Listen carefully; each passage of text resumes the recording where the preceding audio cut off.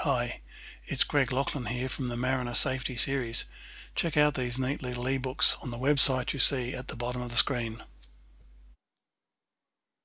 The following safety message appears in the first in the series, the one for tinnies, but it applies to all boats. It says, a following sea can be very dangerous in a tinny. If you're heading out into a sea and it's bumpy, the trip back could be hazardous. Consider not going out. I'm going to do this two ways. The first using a figure from the Mariner Safety Series, and the second by looking at some actual waves. They're small, but the behaviour of small waves and big waves is similar.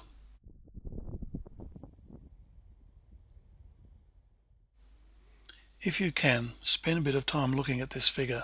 It will help you understand how waves work.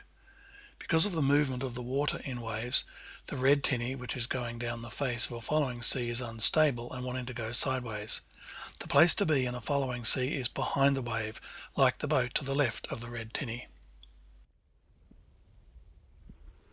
Here's the perspective of a head sea, in other words, you're going out into the waves. By looking at the movement of the water here, you can see that you'll be drawn towards the crest, you'll punch through the crest, your boat will be braked momentarily, but it'll be over quickly. Now, unless the waves are just too big for your boat, a head sea like this is not too much of a problem. Just don't go too quickly. A following sea is a different story. Yes, I know these are only very small waves, but you can see that if you were to go skating down the face of this wave here, that the bow of your boat is going to be braked hard by the movement of the water in the trough, and that's going to make your boat unstable. If your boat and the wave are going at a similar speed, you're going to be unstable for a long period of time.